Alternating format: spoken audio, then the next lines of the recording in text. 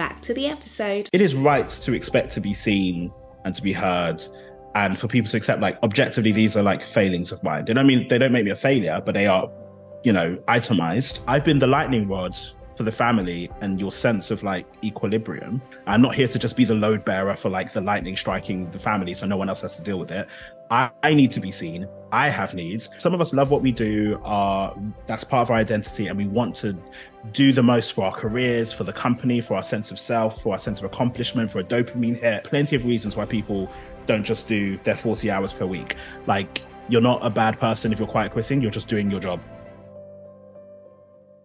Hello, everyone, and welcome to another episode of Life Herself podcast. My name is Joy Agude. I'm your host, and I'm ridiculously excited to introduce you to someone who is a dear friend, but also someone I absolutely respect from the core of me. This person is just so special to me, and he's an inspiration. The work that he does is amazing, but also how he does it. He's one of those people that you just sort of think there is just nobody else like him. The way he thinks and his work ethic, his ability to reflect on really deep situations and just be open and vulnerable, but still be this go-getter and this kind of trailblazer. I'm so in awe of him. His name is Jason Touray.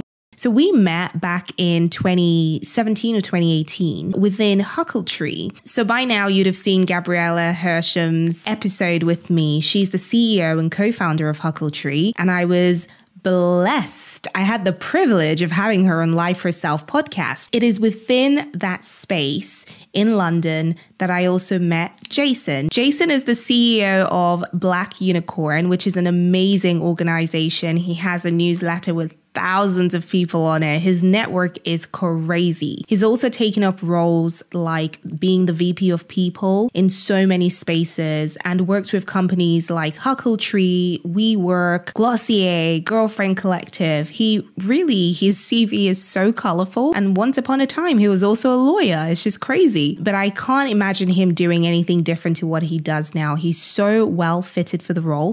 And in today's episode, we dig deep. We go beyond this amazing person that he is on the outside, the roles that he's taken and how colorful his life is and how amazing his life is. And we go beyond that and dig into his childhood, his family, his background. So within the Huckletree space where we met, I was his physio actually, because I was the in-house physiotherapist for Huckletree at the time. And so Jason had an injury, and that's how we met. He came and booked in a physiotherapy session with me, and we had so much time to really bond and dig deep and talk about so many situations. And we realized from the get-go that actually we had so many similarities. One of the things that we really had in common is this trauma of being the provider in the family, the one who puts everyone first, the one who puts themselves on the back burner, the one who actually is just not even allowed to say, I'm struggling this month, I'm suffering this month, or I need help this month. And you know what I really love about that is nothing about him or myself really, when I talk about this experience, nothing about either of us, makes it seem like I'm the victim. There's no denying how other people could have been better, especially if it's like a parent or like a family situation. There's no denying that, people could have done better. He kind of goes into detail about how he also played a role, and I say he, but also me. We've played roles in that. So I really love the self-reflection aspect, the objectivity, like just being able to take yourself out the situation and look in and be like, okay, it wasn't just a them problem. I was part of this. So I don't want to spoil it for you, but I just want you to know that this is probably one of those episodes where you need a cup of tea. You really need a cup of tea for this one because it is deep, it is raw, it is reflective, it is honest, it's beautiful, it's sad, it's also happy, and I'm just so proud of him. I'm honestly so honored. I feel so privileged to be one of his friends. He just has this beautiful brain and this amazing intellect. I just don't even know. I don't even have the words, but I'm so happy above all to share him with with you in this episode. So we're going to get into the episode. But before we do, please subscribe on YouTube if you're watching this on YouTube, or if you're listening to this on any podcast platform, Apple, iHeartRadio, Podbean, Spotify, wherever you're listening to this on, do me a favor, please follow and please leave a review. I would be so very grateful. And I also have a newsletter. So check out the link in the show notes if you're listening on a podcast platform. But if you're watching on YouTube, then check out the link in the description box. So you can sign up to my newsletter and we can just keep in touch throughout the week whilst I release like little pieces of, I don't know, great things for you. Without further ado, let's get into the episode. Hey, Jason, welcome to Life for Self podcast. How are you? I'm doing really good. I'm doing really good. Yeah. I'm like super excited to be on the pod. Yeah. Me too. I feel like you're the hardest person to track down, to be honest, because literally I'm just like, okay, when are we doing this? And you're like, let's check. But half the time you're not even in the country anyway. So I'm just like, that does present back. I mean, like it's 50-50. It depends where I go. It depends on the vibe. Yeah. I think, glad to have kind of got it figured out and made it work. But I was always going to make it happen, obviously. And yeah, super cool. I honestly couldn't have seen season 2 through. That's a mouthful. I honestly couldn't have seen season 2 through. There's a lot happening. Yeah, there's a lot happening in that one sentence without having you on for lots of different reasons. I mean, obviously we're friends. So for those that don't know, I know Jason off of like offline in real life. IRL in real life, but also professionally, I'm such a huge fan of the path that you've chosen. And I'm just so excited to dig in. So today's episode is going to be a bit of a mishmash, really. It's going to be like, you already know, it's going to be like one of our normal conversations, but with people listening. Literally, I was going to say, like, it's going to be fly on the wall of like the most like stream of consciousness, like vibes. I think it's going to be really good. I think our conversations are great. I honestly do. I feel like every conversation we have needs to be a podcast episode. Like the last time we caught up was just magical. We literally spent, how long was it? The day. Just the whole day.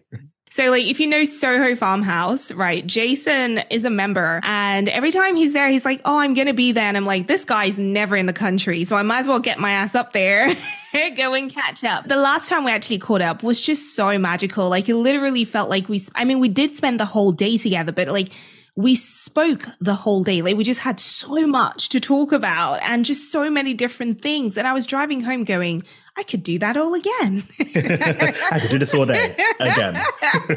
Another day. Exactly. Yeah, that was a vibe. It was really good. But the hilarious thing was, by the way, I was leaving and I realized I'd run out of petrol. And there was nowhere open. I was just like, do I go back to Soho Farmhouse? Do they just go, oh yeah, come on in, we have rooms. I'm like, how does this work if it goes south? But I found a petrol station. I'm glad, because I was going to say, you did mention that to me. I didn't know that.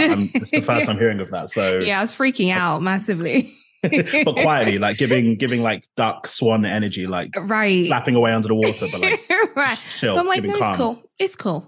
This is fine. It's cool. It's great. Right.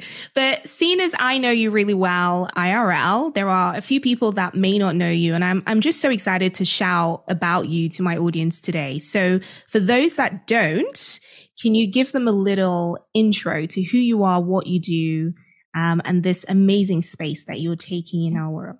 Oh, okay. Should I keep it professional? Should I talk about like focus on the work stuff, or you can do tell you about my likes, dislikes? You know, tell me all. Tell me all. Maybe I might even learn a few new things. Right? Tell me everything. How would I intro myself? So yeah, my name's Jason Touray. I'll keep it like professional to start because that's easy, and then I'll kind of in the background think about what else to say about myself. So I'm the founder of a company called Black Unicorn. And a bit of a mixed bag. Like BU has basically been a consulting firm. That's the name under which I've been doing consulting, focused on people and talent, mostly working with consumer startups in the US. So companies like Bumble and Harry's and Glossier and those kinds of startups. And yeah, like in that world, a little bit different to HR. you'll kind of plug in and do a lot of work around workplace culture and trying to make the experience of working within that company sync up with the brand and its values and its outlook. And just strategically, how do you organize this team? How do you scale? How do you grow? When do you grow? Who do you hire? What is your strategy? It's kind of the more interesting elements of making sure people are happy and engaged at work, and focusing on diversity and equity and inclusion and all of these cool initiatives. A lot of the work I've been doing has been hiring. So sort of finding people who have experience in this space and then matching them to new and exciting opportunities within like other early stage companies popping up. And going forward, we're sort of evolving it into a network designed to connect and support consumer startup people specifically. So it's a lot of people who work for these kinds of companies, especially in North America and in the US, and have built careers working in this space. And yeah, notoriously, there's sort of a lack of support when it comes to access to opportunities and being able to discover like-minded people or people who work in similar careers. So there's kind of no centralized place for all of that. But a big part of it is just, I think, the kinship that exists. Like, my big bet has been that if you work in that space, you probably come from like a third culture background or an eldest sibling, or have a real sensitivity to like injustice and inequity and a bit of big main character energy. There's probably a reason you want to work at a company that has big potential, but no one, like your parents, haven't heard of yet until they see a commercial for it, of, you know, a year or two down the line, like, oh, WeWork or Casper or Away or Glossier. You're like, yep, that's what I've been doing. So kind of like connecting those people and helping to build the puzzle around us. So that's like professionally what I do now, and I've worked for a bunch of startups like that as head of people or head of talent. So kind of have that experience before that. Beyond that, I'm just a baby boy. You know, I'm just trying to stay hydrated. I knew that was coming. I'm just a baby boy. I'm just trying to stay hydrated, try to moisturize, be a good boyfriend and partner, be a good friend. I struggle with all of these things. I'm sure I don't nail it most of the time, but and also just to reference your name, like to seek and have joy in this life. Oh, like, hello. Seek and have me. Seek and you shall find. I love it. I love it. I love it. I need to do that. I honestly could listen to you talk about who you are and what you do all day. I honestly just feel like beyond your energy, beyond your just the amazingness that you are. And, you know, we spoke a little bit about this last time when I was like, in my circle, if people said to me, who is that one person that is just doing above and beyond, like just like, it's almost as if you've created this role for yourself. I know that there are different heads of people and heads of talent and stuff, but quite frankly, I didn't even know anything about that until I met you. I did not know that there was such a role within companies. And then beyond that, I'm just like, oh, okay, well, then what do you do? And then when you talk about it, I'm like, there is nobody better to do a job like this than Jason. That's like big praise. Thank you. Like I'm trying to get better at like accepting compliments and praise. Like, so I accept that into my heart. Thank you. And big praise. Like, you know, some incredible people, even just in terms of like, you know, people in your network that you talk about, and me being one of them. Like, I really appreciate that. And yeah, it's kind of wild. I think it's kind of a newish discipline because traditionally you have like HR, human resources, or human capital, or whatever dystopian phrase you want to use for this, like human capital, like a bad way to describe people. Right. But there it's like real emphasis on sort of risk mitigation and compliance. That's the focus. It's like a traditional finance role or legal role focused on the people that work for the company.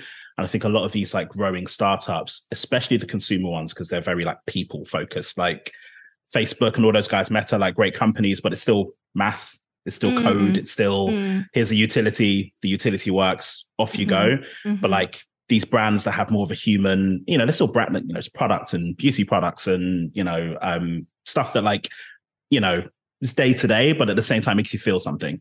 And yeah, they tend to attract people with a bit more sensitivity to like, okay, what are we doing? How are we doing it? Are we sort of keeping up with what we're promising to be? And yeah, I think a lot of those companies have pioneered, okay, we need to scale, we need to grow, we need to do it strategically. We also need to have our compliance and all that stuff buttoned up. But how do you make this? It's kind of, you could break it down to how do you attract, hire, develop and retain the best talent who sort of match our mission and our values. Like that's kind of the role in a nutshell. And yeah, I think I'm the kind of person that I just want everyone to win. Like that's generally my vibe. Like I'm very find like-minded people, and how do we all win? How do we all build around us? How do we build what we needed? Like it's very much my vibe, which I think connects quite well to what I do. Yeah, I definitely agree with that. You wanting everyone to win. And even just from what you've said and my knowledge of what you do, the two things have stood out to me. That one, you're looking to put the right people in the right roles. You're kind of looking to match these amazing people to company values and essentially just make sure it works for them, the recruiters, but it also works for the person being recruited. So you're the person in the middle trying to make sure. But then on the other hand, you're also trying to make sure internally the people who are there and the culture that they are creating and all of their values as staff, if you like, matches with the external picture that's being painted. Is that a good way to kind of sum it up? Yeah, like that's a really good distillation of it for sure. And you need to, like, I think if you're building that kind of company, that's the key component of your success. Like if you don't, you can say this of anywhere, if you don't have the right people, but like there's a little bit more to it than just how clean is your code? What, again, using that tech example, like do you have clean code? Do you use these languages? Like it's a bit more rigid.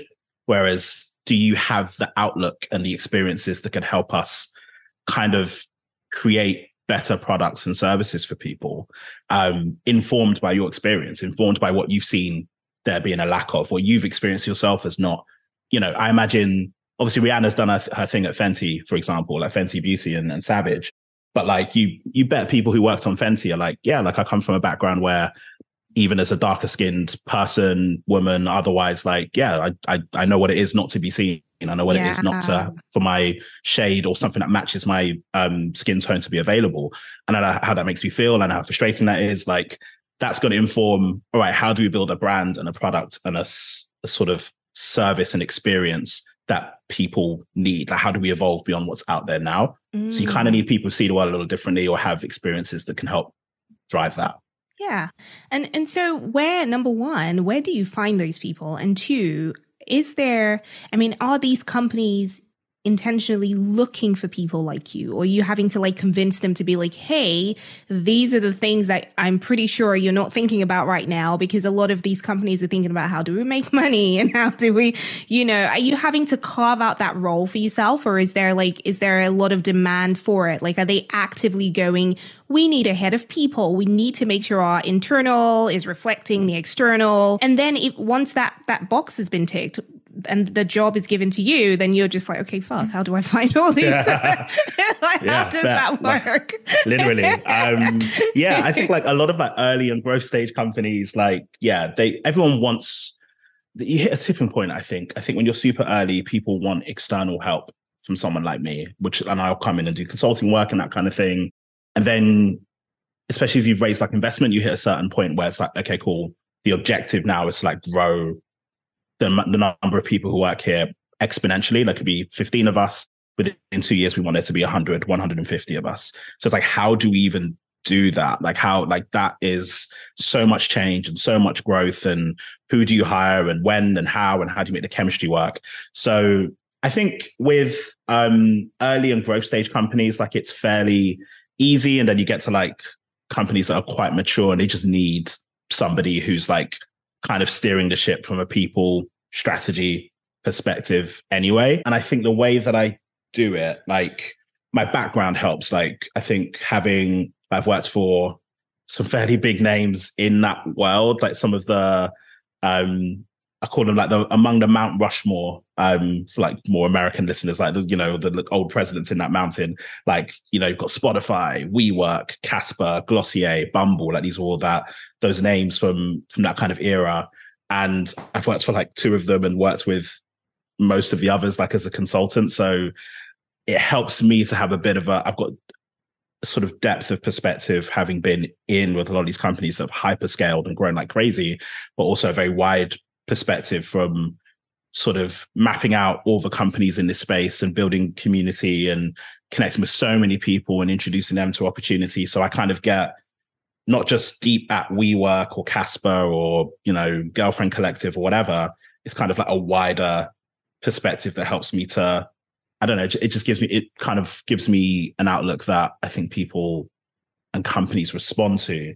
And then it's a case of, if you're growing, if you're an early stage company wanting to grow, you've raised an investment, you're building your company out, you kind of want people who have been there and done it. It's a little bit like, I always use the example of even like Premier League football or whatever. Like, you want somebody who's played in the same country, in the same league, in a similar position or system, because then it's like, cool, like you're almost bringing more to the table. Like, that specificity just makes everything so low lift, and just like levels up what the company can do. So having that web of like everyone who's worked in this space, I think that's the thing that everyone's like, okay, you get it. You understand how people in this space work and what they need. And also, you know how to find them. You have that network, and those are the people we want, maybe sort of, tweaked for whether we're a beauty company or whether we're a travel company or whether we're a food and beverage company. Like, do we want someone with that experience or something else? So it's I think at the moment, like this year, like it's been a little more like, I don't know, like up and down with like the economy and things like that. But as a consultant, it still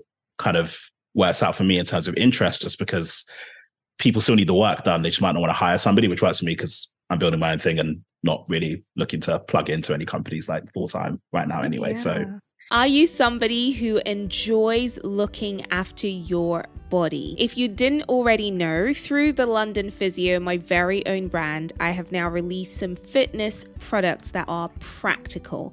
If you're somebody that travels and someone who loves working out at the gym, or you love working out at home and you love using your own products, then these will definitely be for you. We have all sorts, from double-sided gym mats to foam rollers to massage balls to resistance bands, the long ones, the short ones, the looped ones, the glutes bands, weighted skipping ropes. We have them all. So if you are someone who really enjoys looking after your body and you enjoy having lightweight products that you can take with you wherever you are, then these will definitely be for you. So if you want to get your hands on any of our products, my Linktree link is linktr.ee/Joy Agude. That's JOY October Golf Umbrella Delta Echo, where you'll find all the links to each and every product. I hope you enjoy using them, and if you do, don't forget to leave us a review. Back to the episode. I actually want to talk about Black Unicorn for a bit, but I just want to note two things. So first of all, we met in a space like that. we should actually talk about how we met. We should contextualize that. That's actually important. We should. I honestly feel like, and funny enough, I don't know if you know this, but well, we haven't released it yet. By the time this episode comes out, it will be out. But then the episode before you is with Gabriella Hersham. I know her. No. I know you know. I'm like, I don't know if you know that I did an episode with her, is what I'm saying. No, I was kidding. No, I think you mentioned that you were going to. Yeah. And that's really awesome. Yeah. Honestly, our conversation was just beautiful. By the time this comes out, literally, that would be out. So you would have probably, by the time you watch this back. But like, let's talk about how we met. So we met at Huckletree. So listeners who are returning, who have seen the Gabby episode or Gabriella episode, because I keep calling her Gabby, but she's Gabriella. I love that name. So grounding. It's a gorgeous name. And it's gorgeous, just beautiful and just so well suited to her. But we met in that space. So what were you? Just explain to people what your role was in relation to all of this that we've kind of, Yeah. Gabby, she's like co-founder at Huckletree, and they're a co-working company, but like big focus on like the startup kind of ecosystem in the UK and Europe. And I think at the time that you and I met there, I was consulting alongside I guess through BU and building out Black Unicorn. I was consulting as their head of I think we called it VP of people and culture or something, like head of people. So doing a lot of work there around hiring as they were growing out, like literally the stuff we just talked about, but advising the co-founders on strategy, being a sort of executive coach to them as well as they kind of manage all the pressures they face, like raising investment, what are we doing, how are we growing, all the stuff that they need to like manage as well as their team. And yeah, just kind of like making sure they were set up to have the best culture and sort of grow in the right way. And I think, the first time I met you, did I have an injury or did we, I can't remember. You had an injury. So let me again, just put this into even more context. So I was the in-house physiotherapist for Huckletree. And for the life of me, I didn't know what I knew physiotherapy inside out, but I didn't know anything about that setup. I didn't know anything about co-working spaces. I didn't know anything about and I just remember some of our earlier conversations during your physio sessions, because Jason had come in with a groin injury. That's not. Why did you drop it? Like, you made it sound like a euphemism. No, because incurred whilst playing football. I'm doing this for you. You're like, so the boys come in with their groin injuries, and then Joy helps them out. Like, you don't want people getting the wrong idea. You are a serious professional. I am. The London Physio is a serious company. I am. Hundreds, exactly. But I mentioned that in some ways, to kind of set the scene for how much time we spend together, because those injuries take a long time to get better. There's certain injuries that you can ignore. There's certain injuries that you can just be like, oh, it's all good, I'll just go and see a physio once or twice. No, we spent time together over like a period. And in those physio sessions, and obviously being in that setting with you, I was only there like maybe once a week or whatever, but being in that setting with you, I really got to know you. And it was from that I honestly, like in the initial stages, I used to think, is he speaking English? Like, what is VP of people? What are all these terms? Like, whoa, what is happening? And then I was trying to figure out, where am I? Like, these people are all self-employed, or they don't have work. Like, what is going on? I must have confused you even more. It's like, so you work for Huckletree. So you work for Huckletree. Or do you work for one of the companies who are using the co-working space provided by Huckletree? Right. So I know you work, but you also work for you. Exactly. And through your company, Black Unicorn, who are members at Huckletree. Right. And I'm like, okay. What are we doing? Right.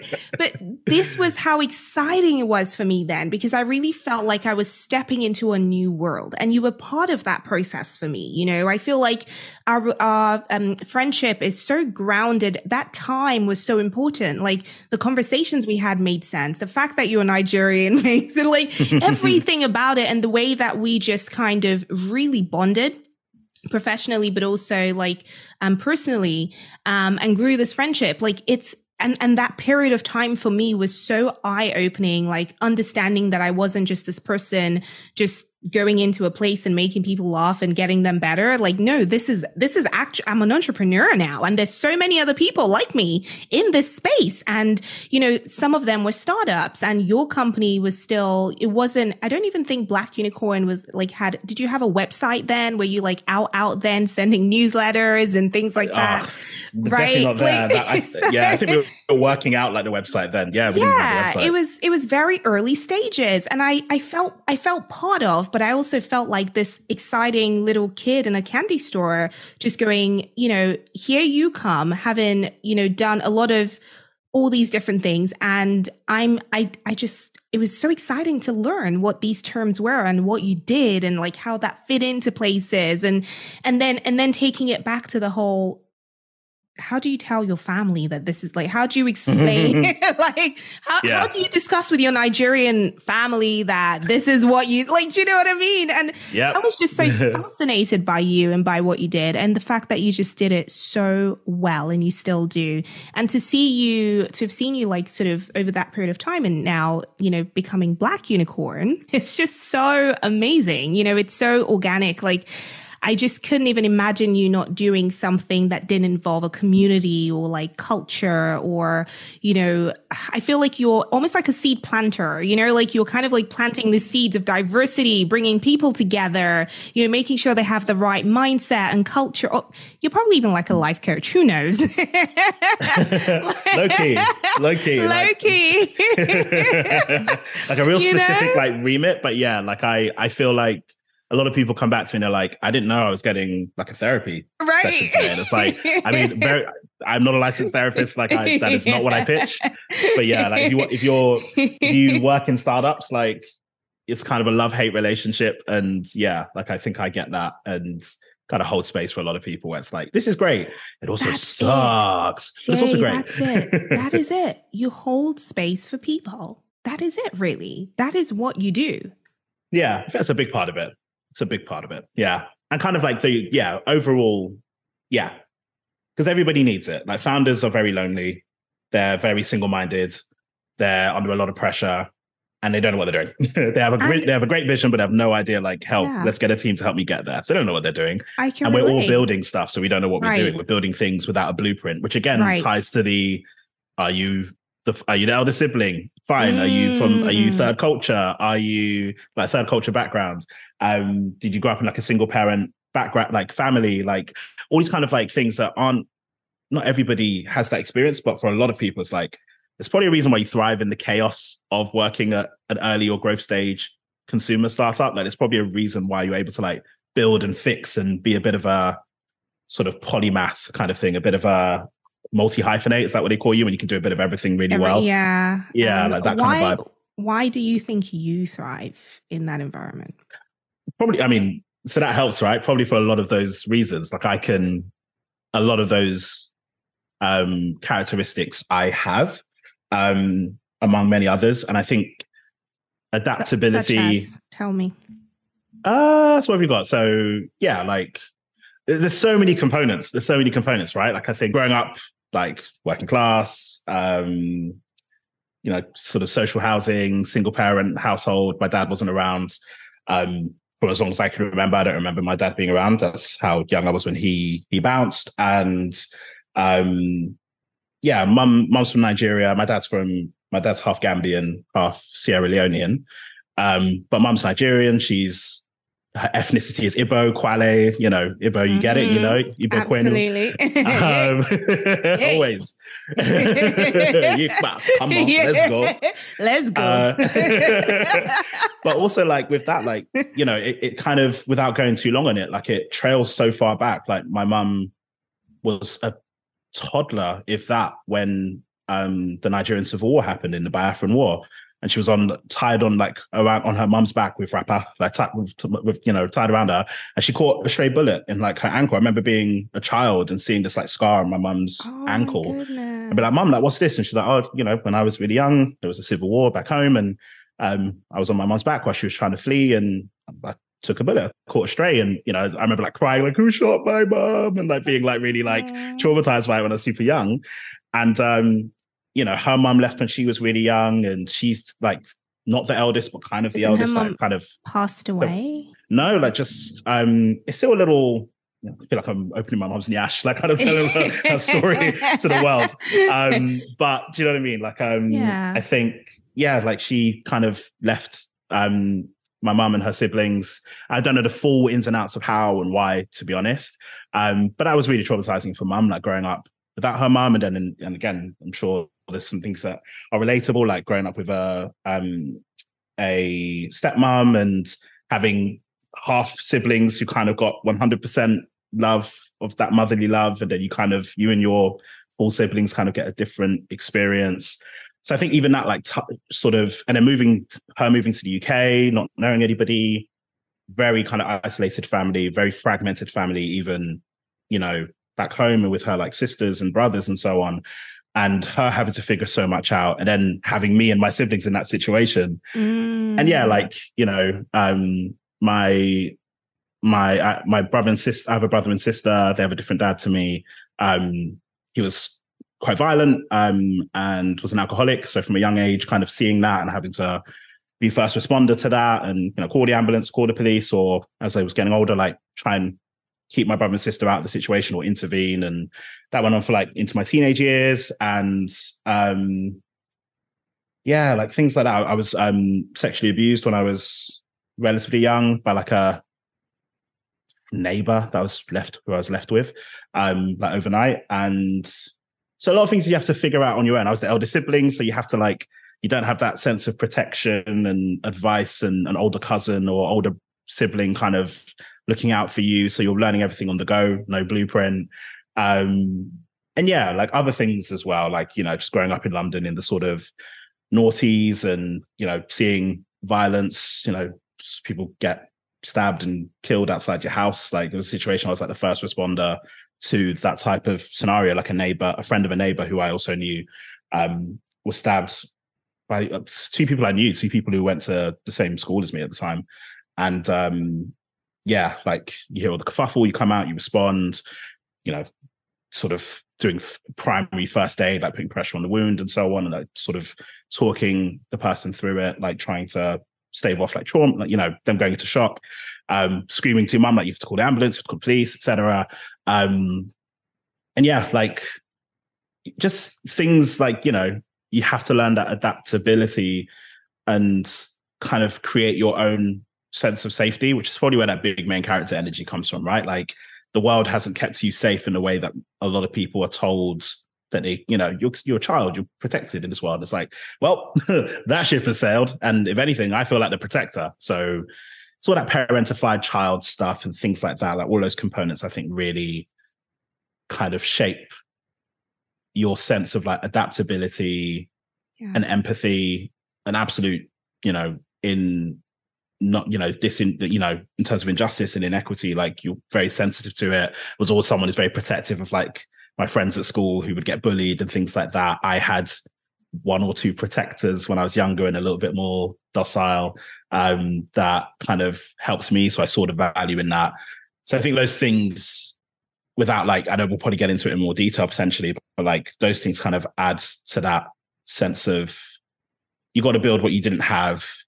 And also like your outlook is just, I don't know, I've kind of split people into muggles and wizards. Like you don't get to be a muggle anymore. It's like, all right, like I've just got to like figure it out. And you kind of have a, how would I describe it? You're quite agile when it comes to understanding and learning and being curious about a lot of different things. Things become a lot less binary, becomes a lot less it's right or it's wrong or it's black or white. It's like, you have these kind of experiences. I have not had the worst experiences in the world at all or anything like that. But anything, and you can have less bad experiences and still they matter, and these things can shape your view. But I think you get very comfortable in the gray and you get very comfortable in the complexity of things, and where other people are like, well, I think this is one way or the other, and you're kind of like, no, like it's complicated. I can kind of sit with all of that because that's the only way you can kind of make sense of your experiences and what's happened to you and the world you want to shape and the life you want to shape going forward. So I think things like that really shape like outlook, adaptability, and just a sense of like you didn't overcome or endure the things you did to be ordinary or mediocre. So I love that. You didn't come this far to come this far. Yeah, let's go. Like this was all for a reason. So let's do this. But also remembering to take time. Don't be too, I've also learned the balance between full main character energy and like through force of will, I can do anything, but also have like enjoy this life, chop this life from be gentle, chill, read, play a video game, listen to music, travel, drive a car, feel the wind in your hair, like enjoy, like, I think it's important to keep the balance between, like doing what you need to win and to within reason, and realize the world you want to be in, but also not hustle porn or sort of positivity porn your way fully. Like there's still balance. Like sometimes you need to be the big main character. Sometimes you need to be Sasha Fierce. I'm sure Beyonce at home, every now and again, it's just like eating popcorn and chilling out. Like, and that's okay as well, because then you have energy to come and tour all over the world and entertain everybody and be that incredible performer, Yeah, absolutely. You know what? I mean, we've had a chat about this, but just hearing it again and hearing you say some of those things, and it's really a tip of the iceberg. The reality is always that there is so much more underneath. Sometimes our brains even compartmentalize these experiences and forget some of them, so that we can thrive, so that we can just be like, okay, we're good. We just need to keep going forward. There's a reason for this. And I love that you have in some ways repurposed it. You've kind of repurposed your story so that you can now be what you never had, to people. You're almost sort of creating a world professionally and personally, because you are the same Jay I would see in Huckletree, like being professional at work. Like you are that person when we're just hanging out at Soho Farmhouse. Like you've kind of created a world where other people can thrive, around you. Is that tiring? Is that exhausting? Yeah. Yeah. It is, but I think you get, I've done like, in the last 5 or so years, like completed therapy. I finished my journey with my therapist last summer. It's been just over a year now. And yeah, I think that's helped a lot with just like understanding yourself and working through so much like trauma and identity stuff and all kinds of stuff, but also accepting that, like I say, with that big main character energy, like I am who I am, and to do what I want to do and achieve the things I want to achieve, like that's not really going anywhere. So you could make the argument like, all right, just, you don't need to be this engaged with and responsive to everything and what other people need and kind of be minded in that way all of the time, or you don't need to be that. Like you're good. But it's also like, but I do need to be that a lot of the time, but I also need to pick and choose when it's big main character energy and when it's like, yeah, I'm in introverted gentle babe mode, like I just need to like do me or hug up on my partner or play some video games or go for a walk or go for a drive or something, go travel, whatever these things are. And yeah, it's tiring, I think. But there's also the other side of things is like how many people almost don't know, like kind of don't know how to rest anyway. So like, Yeah. do you know what I mean? Like you thrive in the chaos, you thrive in, and that's again part of it. I think those components I described, like, single parent background and third culture and things like that. You don't have to have those components in your experience in life to have those characteristics, but if you have had those experiences, I think they are they index heavily towards you are going to have those kinds of characteristics and sort of in your personality. And yeah, like some of us just don't know how to rest anyway. So I don't even know what I'd do if I wasn't like as exhausting as it can be. Like I don't know if I know how to be something different most of the time anyway. So it's like, well, embrace it and just know when you just have the ability to like chop and change, like know when you need to rest, know when you need to take a break, honor that, whether it's day by day, if you're feeling really like low or low mood or whatever it is, like honor that. That's okay. You are a human being. Like it's fine. You're just feeling the feelings, but also like when you're ready to go again, this is who you are. Like don't deny. Yeah. I like, love who that. You are, your identity. Yeah. I actually love that. I think in the world that we have now, where, healing is such a big thing, like kind of having therapy and stuff, because, I'm also going through a healing phase, as you know.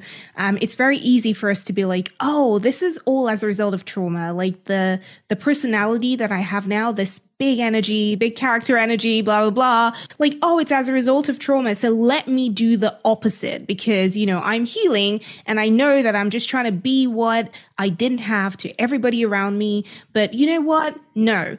And I think what you've said is really important. It's kind of acknowledging that, yeah, that's where that comes from, but that is also me. That is also who I am. And some people could argue that you're only who you are because of, we could go, what's the chicken or the egg? But I love what you're saying about finding the balance, knowing when to just say I need a hug, from my partner, or knowing when to go away. I mean, you're away all the time anyway. I can't imagine that you're not having some form of rest when you're traveling, which is nice. And I love that you've been able to have therapy, for one, because a lot of men in our culture and just people generally, just our cultures, different African cultures, like therapy is just not a thing. Like we just don't do it. Our parents don't even want to have conversations, let alone actual therapy. Yeah. Yep. Like you can't even ask them questions. You can't ask them questions about why did this happen, when it happened. And speaking of that, like, have you been able to have some conversations with mom? Because clearly she's come through her own a lot of wounds, physical and otherwise.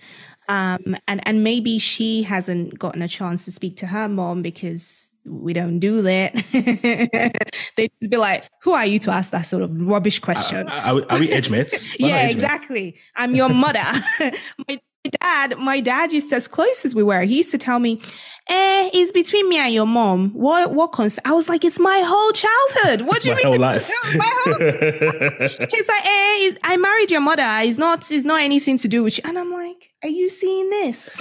Yeah. It's the badge. I call it the sheriff's badge of, I mean, parents do this, right? Like moms and I'm your mum. You can't talk to me like that. It's like, literally, no, you're my mum and you're mad and what you're saying is wild. And like, there are loads of mums in the history of like the world, and like, you can't just flash a badge of like, nope, you can't say anything. I'm the sheriff in town. Like, yeah, you're my mum. I love you. But also you're moving mad. Like what you're saying makes no sense. And I'm going to call you out on it.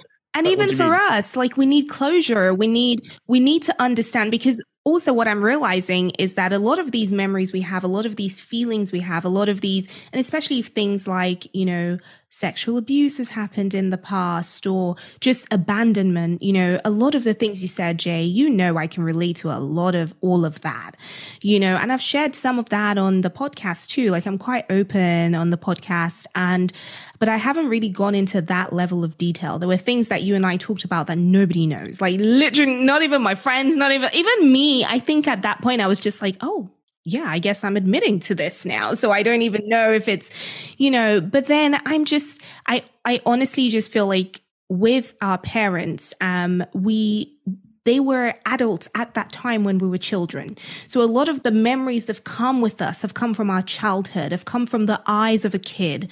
And also just the woundedness of that same kid. Like a child seeing something and being expected to remember it 20 years from now is one thing, but a child being wounded by that thing and then having to continue to deal with it in their adulthood and sometimes not even knowing that it is linked. I feel like this is where the conversation with our parents come to play, because they had the perspective of an adult at that time, but also they were the fucking causes of it. Like actually the one, do you know what I mean? So I'm like, 100. Even just being able to sit and talk to them would just, I'm not saying you should say sorry because we know you're not going to say sorry. Like, do you know what I mean? Like, we know you're not going to apologize. I'm sorry that you're upset. Yeah. Like, no, you're sorry for what you did. Yeah. That I can have catharsis. I'm sorry that you feel that way and that you're too much of a coward to figure out your feelings. No, just say I'm sorry for my feelings. One time, this was like the level of apology I got. It was like, do you know what I've done to other people? Yours was nothing. I was like, wow. So you're a demon. That's what it says, you're a demon. Wow, okay. So and I'm lucky that I have not experienced your full demon wrath. Right. Thank you. Lucky me. Because for me, that was that, and that thing that we were talking about was it was the not even the straw that broke the camel. It was the freaking whole camel under the rock. Like literally, I was, and I was like, not that I'm expecting you to say sorry, but are we going to pretend like it didn't happen? Or yes, and I literally just got That's exactly what we're going to do. Literally, it was like, nothing happened. Yeah, I literally got nothing happened. What happened? And I was like, damn. So anyway, my question to you is: have you had moments with adults around, mom, or just anyone from back in that? Have you had that time to sort of, or space even, to kind of reason it outside of yourself, some of the experiences that you had? Yeah, a few times. I'd say, like, especially with my mum, there've been a lot of like come to Jesus moments where we've kind of like had it out, and I've tried to like hold space and make clear like what my experience is and how things have made me feel and how they've influenced me. And you always meet that resistance, right? You always meet that kind of, again, like my mom's great. I love my mom, but like muggles don't want to grow. Again, binary. It's like, by my mother, I raised you. It was hard for me as well. I experienced things. I suffered and I raised you and you turned out well. So what are we doing here? Like, so that's it. You're like, okay, cool. But like all of these component pieces of like absolute failings. Like, do you know what I mean? Like, again, not to blame it, but let's be like, let's call a spade a spade. Yeah, like, if your child is sexually abused on your watch, like, right, that is a failing. And but I also get that, like, it's not that you're to blame. Of course, I'm not like blaming folks other than the person who did that and whatever, but you left your child in the care of somebody who could do that to your child. Like, that is a failing. If I have children one day and that happens, I am minded in a way that was something I'll have to learn to live with, and forgive myself for.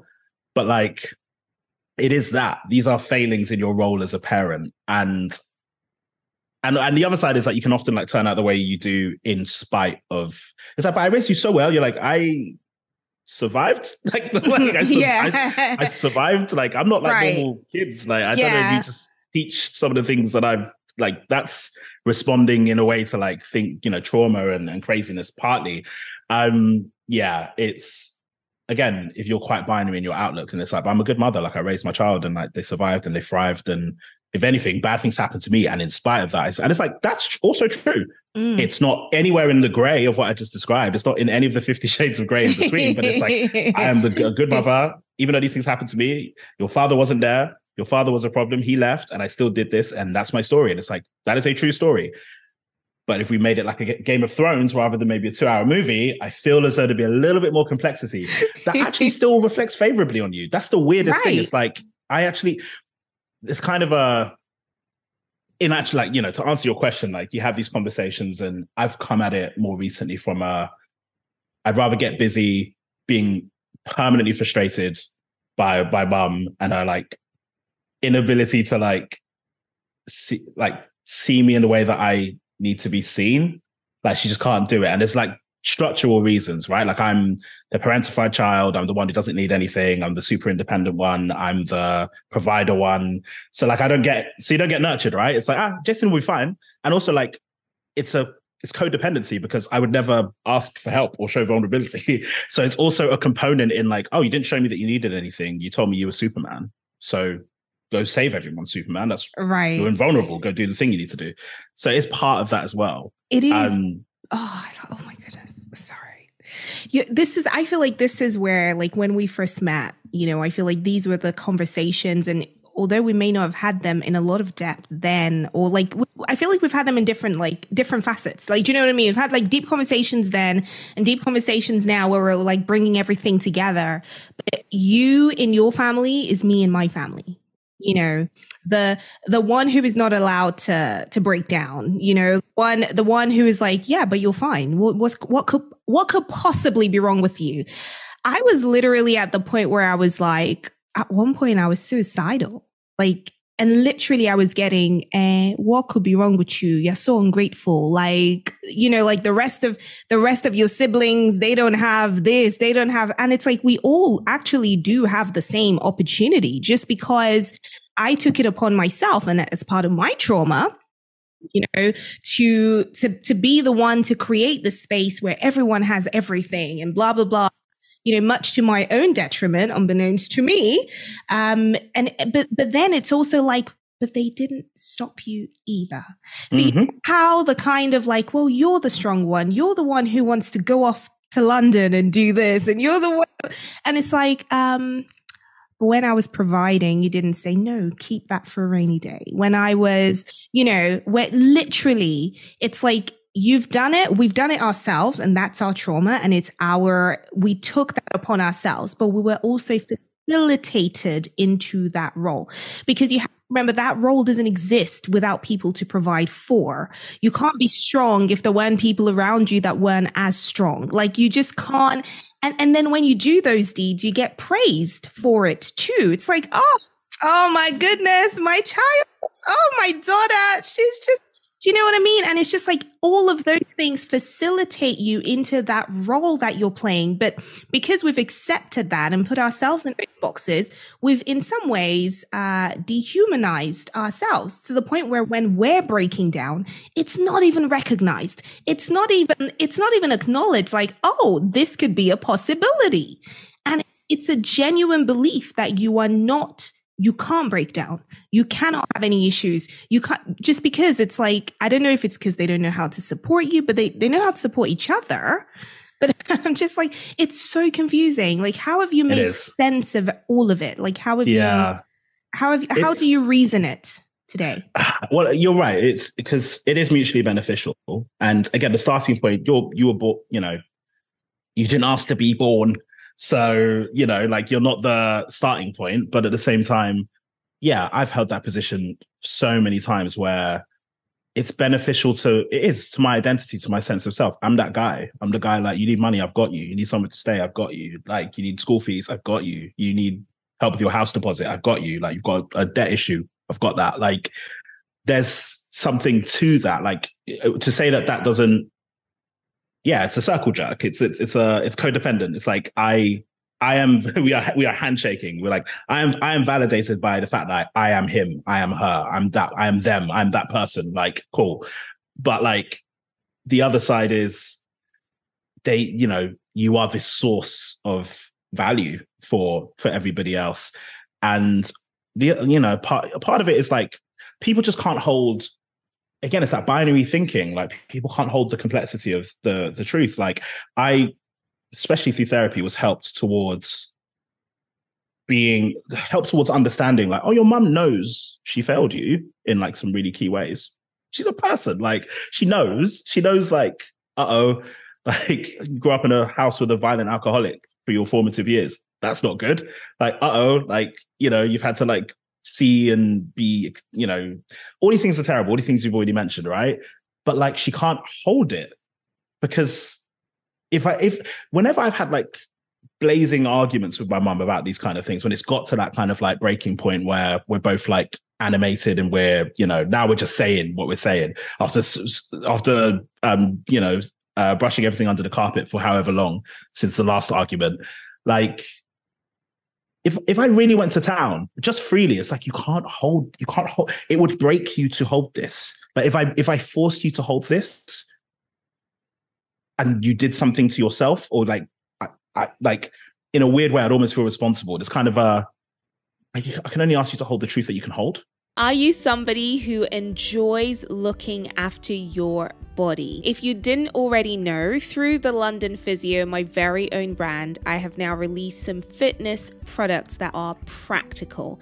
If you're somebody that travels and someone who loves working out at the gym, or you love working out at home and you love using your own products, then these will definitely be for you. We have all sorts, from double-sided gym mats to foam rollers to massage balls to resistance bands, the long ones, the short ones, the looped ones, the glutes bands, weighted skipping ropes. We have them all. So if you are someone who really enjoys looking after your body and you enjoy having lightweight products that you can take with you wherever you are, then these will definitely be for you. So if you want to get your hands on any of our products, my Linktree link is linktr.ee/Joy Agude. That's JOY October Golf Umbrella Delta Echo, where you'll find all the links to each and every product. I hope you enjoy using them, and if you do, don't forget to leave us a review. Back to the episode. Do you feel like it might be too much for them? So because again, are we filling that role? Are we filling that role that we're trying not to fill, which is,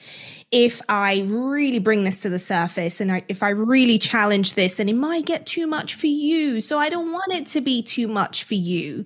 And it's like, but are we doing, here we are again asking for love and support to be seen, but then actually we're going, but only see me as much as you can manage. Like, do you know what I mean? So I will carry the rest. If you just carry 12%, which is where we just function without arguing, and we just know that you know and I know, but we're not really talking about it, I will just carry the remainder, 78%. Kind of.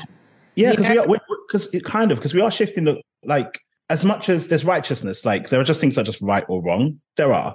But there's also like the journey matters. So like, it is right to expect to be seen and to be heard, and for people to accept, like, objectively, these are like failings of mine. They don't make me a failure, but they are, itemized. Each of these are failings, because I'm a human and I failed.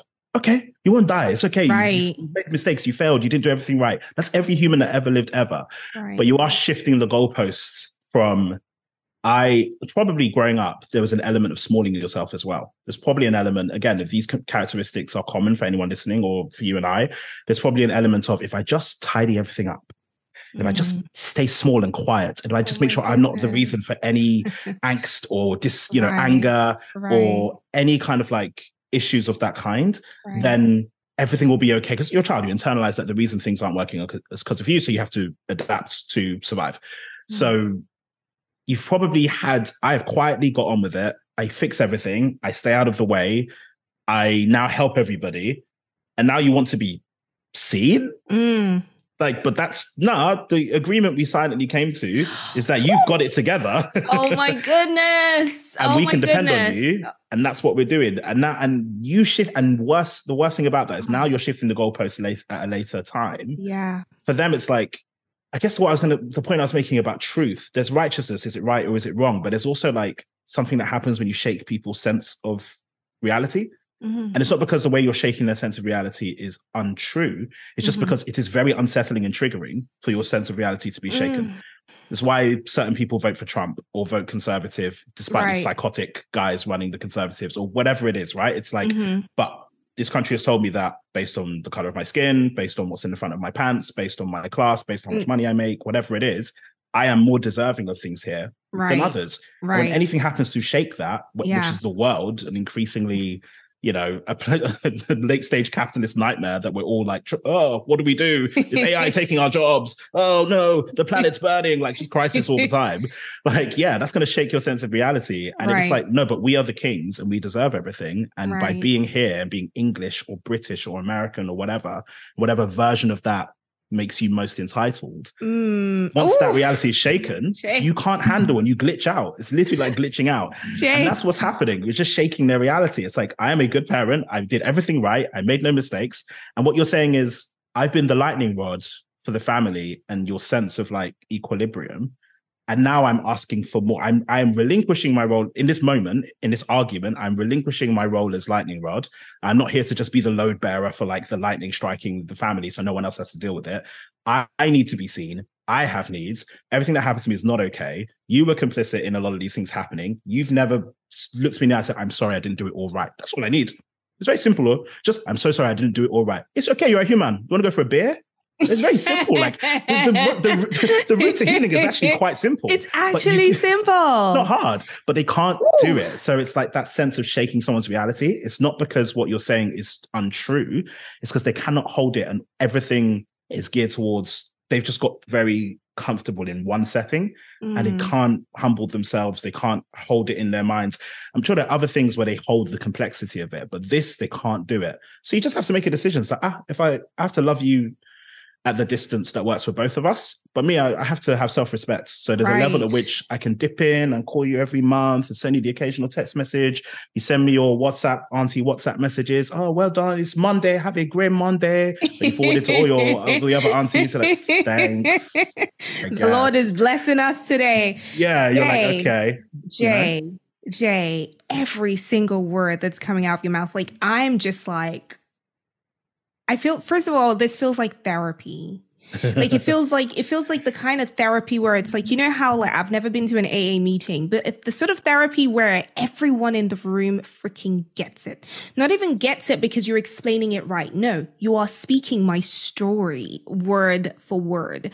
And then on top of that, the way that you're able to take yourself out of it, because it is also your experience, right? It's not like you studied this at university and now you're like, oh, I know I can give a good speech about it. No, it is your true experience. So the way that you're able to then take yourself out of it, out of that pain, out of that truth almost, that existence that is us, the foundation that we're standing on today, you're able to take yourself, step sideways a little bit and say, but this is why.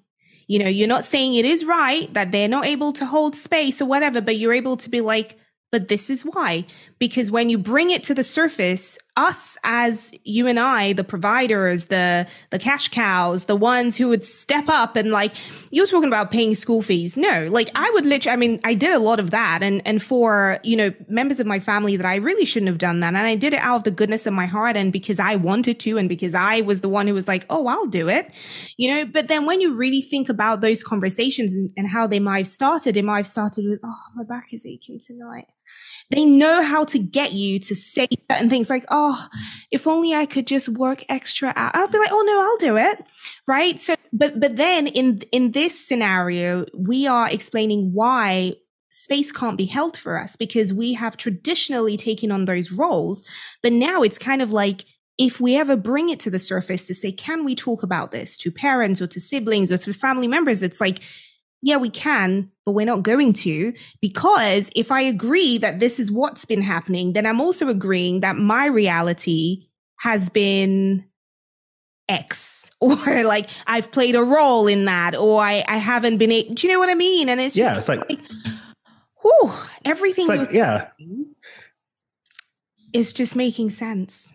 It's that, like, because what you're asking is for them to grow at a time where they're not comfortable or able to do that. Yeah.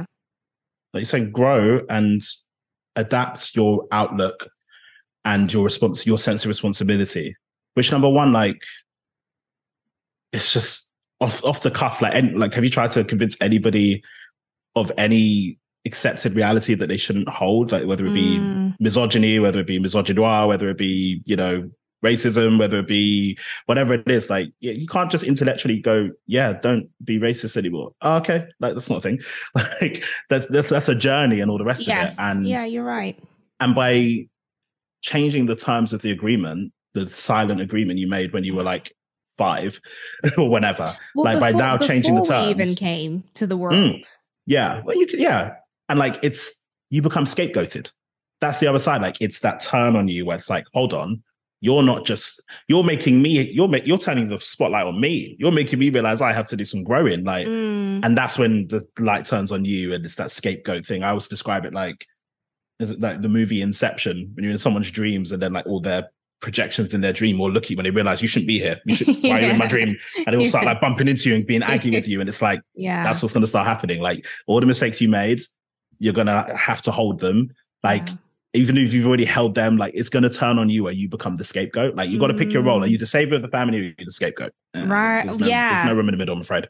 The black for sheep. Most people. And and I want to talk about the whole black sheep, black unicorn thing. But before we get off this, because this in itself is a whole, it's juicy, like not juicy because it's interesting to talk about. It's our realities. And for so many people, and interestingly, when I did the episode of Gabriella, it's like, similarities were I was like, damn, like, it was just one of those, like, you always think, oh, this thing only happens in African families, or like, it's only happening to me. Sometimes we look at our friends and we think, oh, it's only happening to me. And it's like, babe, it's happening to all of us in different ways. Let's talk about this covenant of so like, have you heard the term, blood is thicker than water? The full saying, have you heard it? I have, but I can't remember. It's another one of those sayings that, like, we only know half of it, and it sort of misleads you. It's actually, I'm sure you got it. Opposite. It's a complete opposite. Let me try and remember it. Blood is thicker than water. So the blood of the covenant is thicker than the water of the womb.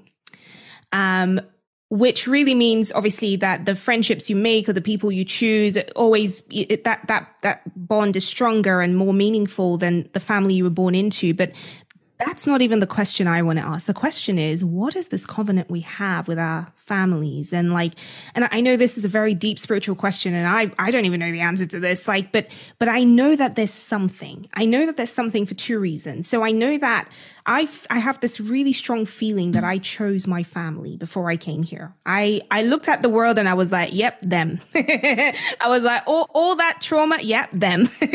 I'm a go. That's where I want to go. I know that. I don't know I don't know what it means really for me, but I know that I chose them for a reason. And I know that I chose to take up this role that I take for a reason before I came. So that's 1. And then 2, I feel like on the physical side of things, before I was born, there was a role already carved out for me, right? When I look at my dad's generation, my dad was it. He was the provider, the cash cow, the one that literally the entire village would come. My dad would have meetings in the house from village people would have traveled like days to come and sit with him and ask about, their children having money to go to school. My dad sponsored people, families. And this guy a bit like us today, he didn't have a full-time job. Like he was a hustler. He was a consultant. He didn't work for anyone. He had business partners abroad, but he was working until the day he freaking died. None of these people looked back and went, it's our turn to look after you. You know, when I even think about how my father passed away, oh my God, we're not going there. But literally, nobody was willing to even put money down. Like a lot of people would think about families now as like, oh, we live in a house. My father built houses to house, like in our actual house, we had like one whole house, like a 4-bedroom house for my mother and her kids, a 4-bedroom house for my stepmom and her kids. We had a 3-bedroom apartment at the back of the same house for my dad's sister and they're like cousins or whatever. I don't even know how they're related. Then another 3-bedroom house at the bottom for my dad's sister and her children. These kids then went on to have kids because they were like 15, 16 years older than us. Fuck knows. They were all very old. And they all went on to have children. And my dad sponsored his sisters, their children, his brothers, their children, all of their then children. And I'm like, this man died working like a fucking cash cow. And at no point did anyone even think when he was in hospital, he's tried for us. It's our time. And so I realized that even during the short period that he was sick and even leading up to that, it was my responsibility. If I didn't put any money down, he ain't going down. And my dad lost his life for that little thing. And so I know that even physically, like aside from the spiritual world and who may have chose what before you came, in your family, there is a covenant that you've signed. There's some invisible agreement that you're like, it's me or nobody else. I'm the provider. I'm the one that doesn't get to cry. I'm the one that you literally sign that role. Like when you think about that, I don't know, a contract, what would you call it? How does that, like, how do you, I don't even know what I'm trying to ask, but what's your opinion on that? Like, because I feel like it exists. We just don't know that it does. I'm not like strong on any of these things, but I'm very curious and maybe not convinced, but like I feel a lot of these like concepts, like I feel as though there's something circular. There's something kind of like you return or come to this realm and you sort of like, before you're born, like your spirit or whatever it is, like selects like where you're supposed to be. Because I do think I really resonate with what you're saying. Like, I think that's one of those things that like, and it could be that makes you feel good. Or, I don't know where I am in terms of that makes you feel good, or I genuinely, literally believe it. Like somewhere in the middle, it's like, it's one of those concepts that that resonate where it's like, that makes sense. Like, because also, well, that feels true to me. It feels true if nothing else, because you're bearing it. You're bearing it. And it's not to say that if you can't bear it, that changes anything. Like, so it's hard. Like, it's not like you failed if you don't just go and bear it. Like if things go a different way, but like, yeah, I do think it's tough. It's not fair. It's all these things, but like you are able, and you are who you are because of it. Like your outlook wouldn't be what it is. Your life wouldn't be what it is. And not to give it like trauma porn as like, kind of, oh, all these terrible things happened to you and that's how you became the queen, and you would never have been able to become the queen unless these terrible things happened. Like on one hand, there is a lot of truth in that, pressure creates diamonds, blah, blah, blah. But at the same time, it sucks. Like you shouldn't have to, these terrible things shouldn't befall you. Like it's a true statement that these things lead you to being able to do certain things. You learn how to do that, but it's also not something to just aggrandize as like, oh, why are you complaining? Like, look, you're where you are because of these things that happen to you, and therefore it's good. It's like, no, it's also, those are bad things that happen. Like, yeah. Like there's kind of, both things are true. In both things are true. And yeah, like it may change. Like where I've got to with my mum specifically, and I always get there with my mum because she's my mum, right? Like my dad's popped in and out of my life and bounced, or we've come apart in some way, 2 or 3 times in my life. I think when I was 7 or 8 years old, and then when I was a teenager, and then when I was in my mid-20s. And there's always some sort of like separation very soon into like reestablishing something. So it's like a serial abandonment, which is fun. And and it's like other family members, sort of like not blood related, but sort of like our cousins, our uncles, our aunties, who similarly have like been in and out of our life in phases as well, and have been key components, some of them, to like my upbringing, but like also kind of, abandoned us at like the worst times of like my stepfather being in the house and, the alcoholism and the violence and things like that. A time where you could really use that additional support as like a growing adolescent. I could do with like someone to talk to and people to talk to and escape and things like that. It just wasn't, we were just kind of locked in because we didn't have that support network. And so there's a lot there where I think I say that to make the point that with my mum, I'll always find a way for us to find a way back together or find a way forward in a way that I won't with others, not in a bad mind way or anything like that. Just like, yeah, it's mum. Like, it's just not, it's, there's always, it's okay if we don't talk for a while, if we're not in the best of times or whatever, but like the door is always open to us figuring it out. And the phase that I'm in at the moment with mum is I'd rather get busy enduring some of her more frustrating traits and hold her to account than, and it could change, than like just not have any sense of like intimacy or real meaningful relationship with her right now. And I felt extremely the other way previously. I felt like, I'm just, I can't with that right now. And maybe it will change again. And that's also okay. Things expand and grow and peaks and troughs. That's fine. But yeah, I'm kind of I've said my piece. I forgive you. I forgive myself. And this is the distance. And I'm going to keep educating you within reason on like what I need. I'm going to keep reminding you. I should remind her that when she does something wild, I'm just like, don't do that, or don't say that, or that hurts. Like, I feel hurts when you do that. Like, that's the impact. Don't ever do that again. And like, she won't do it. And then maybe she will eventually. And then I'll have to remind her again, like, what did we say? Don't do that. Fuck shit. Like, I don't like that. Don't do that.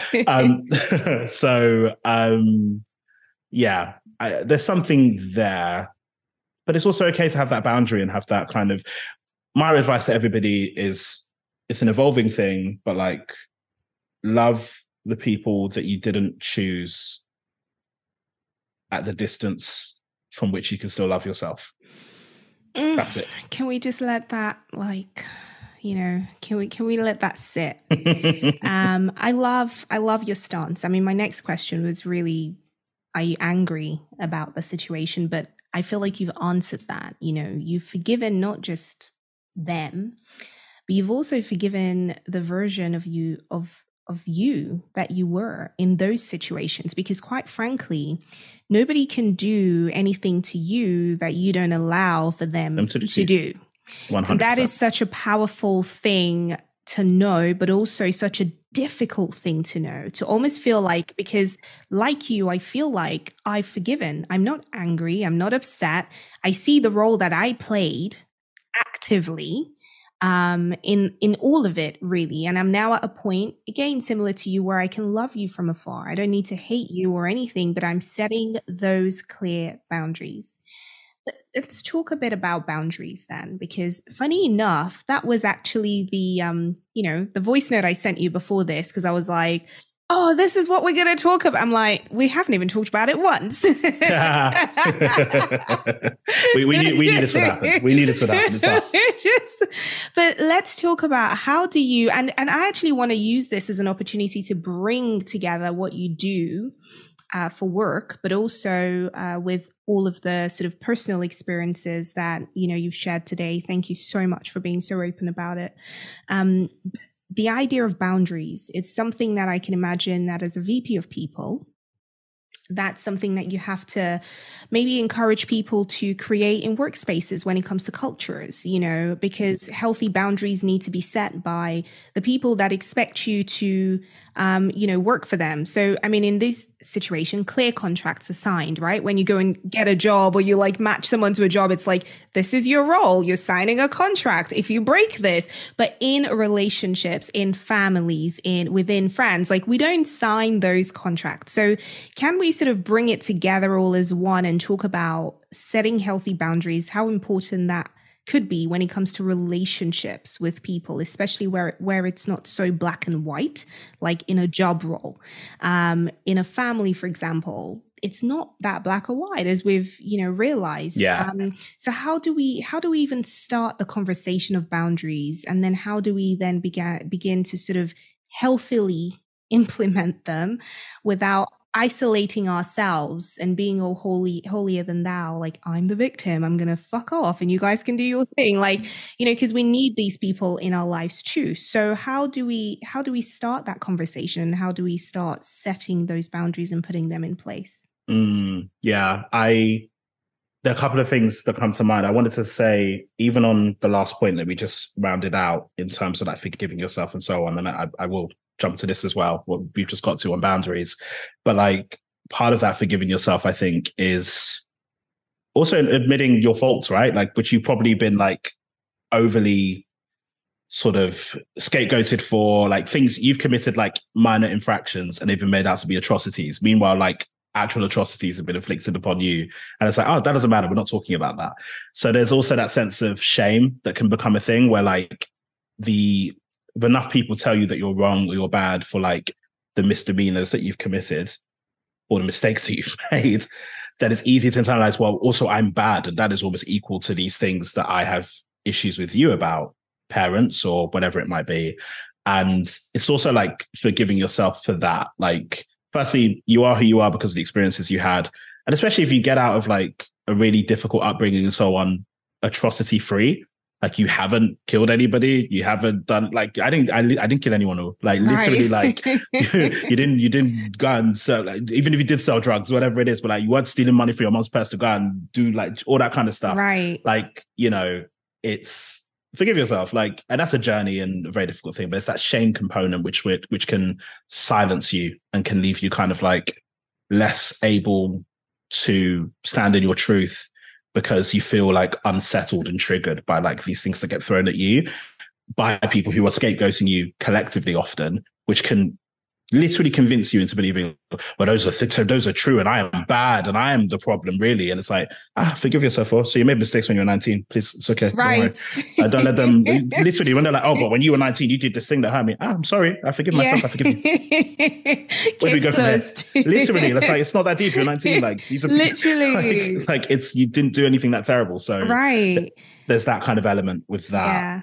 And on the boundary side of things, it's an interesting one because like you won't be surprised in given what I do. Like it's been a journey for me as well. Like I've definitely got an unhealthy relationship with work. I accept it.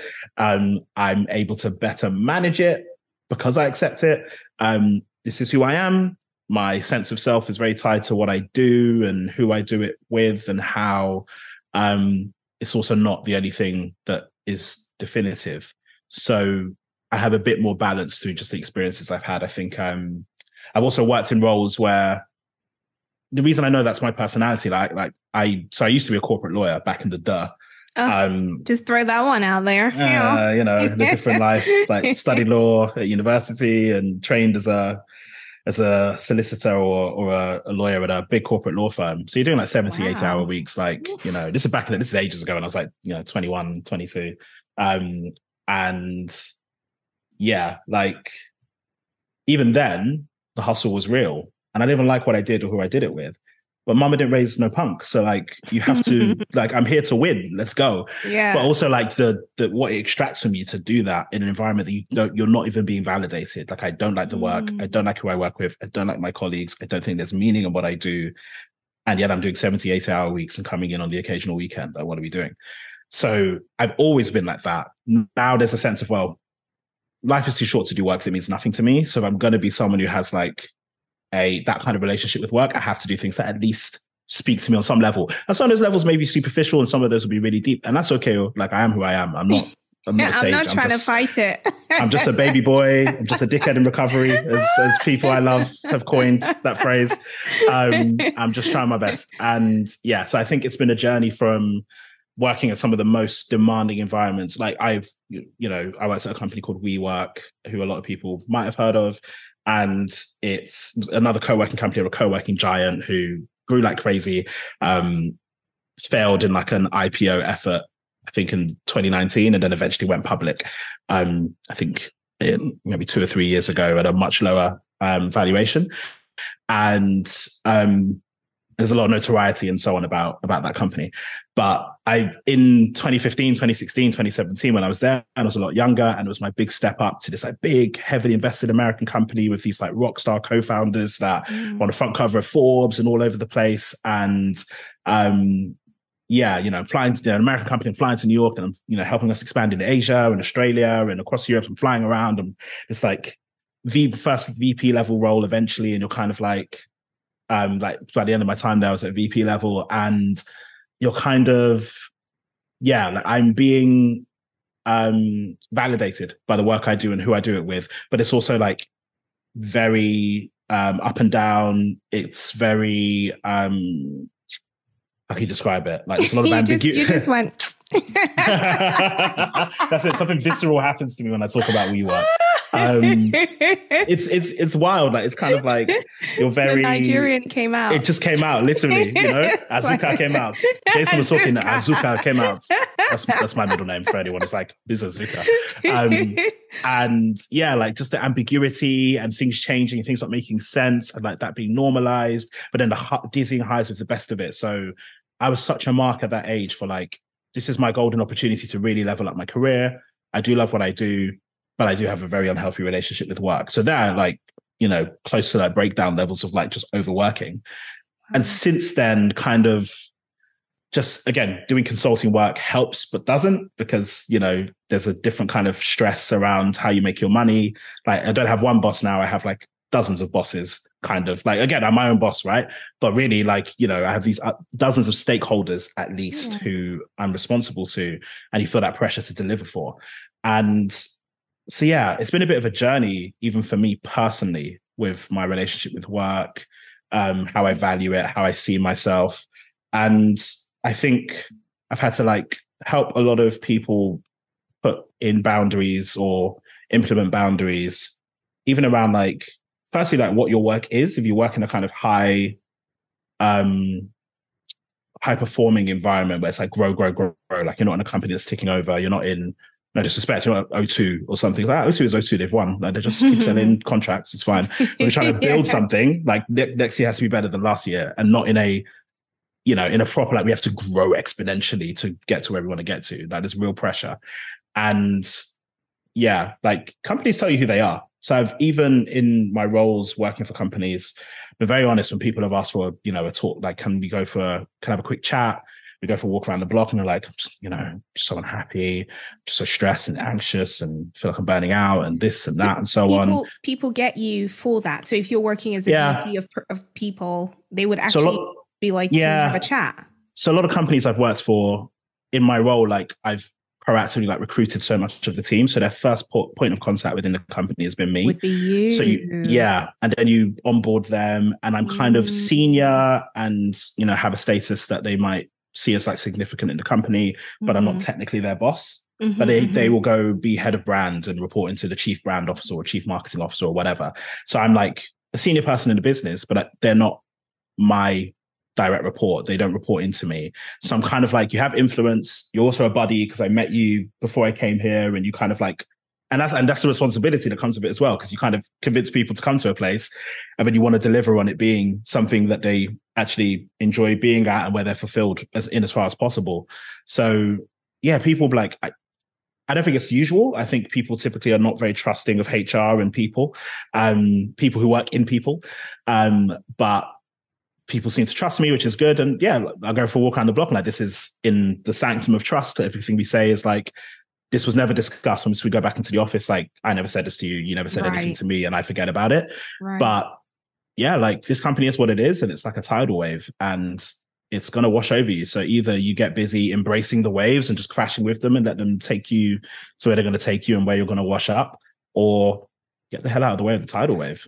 Oh my goodness. Thing is, so my boundary advice is bounce. Like, if you can't deal with what it is, leave. Like, and not in a sort of, that sounded a little aggy, like, well, leave, you don't like it. No, genuinely, no, you should go. You should Your go. health is the most important. Your family, the people, things you care about. You're not being fulfilled here. this company is not going to change. You have to change.